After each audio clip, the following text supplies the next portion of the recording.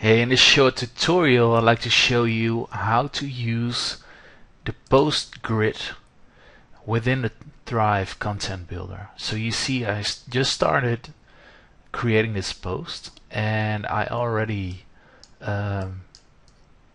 integrated post grid in here, and here I'd like to show you what you can do with it.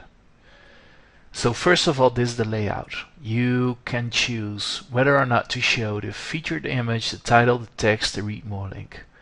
And you can have the text to be a summary, an excerpt, or the full text.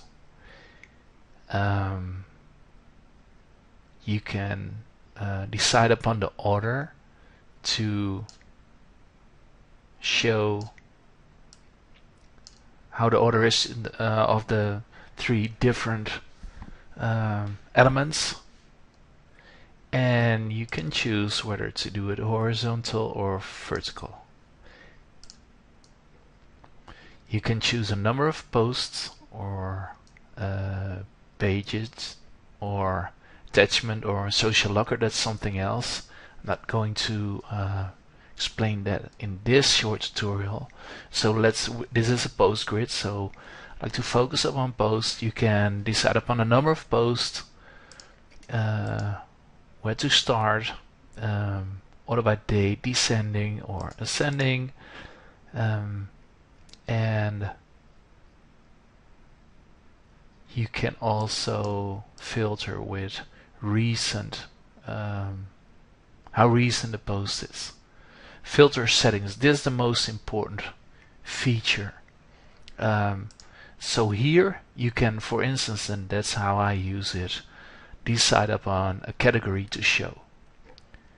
And in the display settings you can choose the number of columns and the order. You can use a grid or a masonry. I choose a grid for this.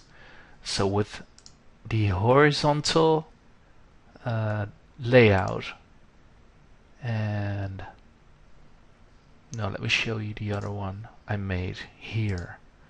So this is I already made this one, so I'm going to edit the grid,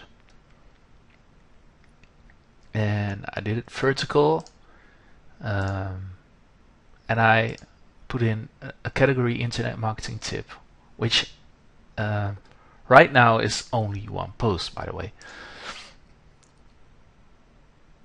and one column.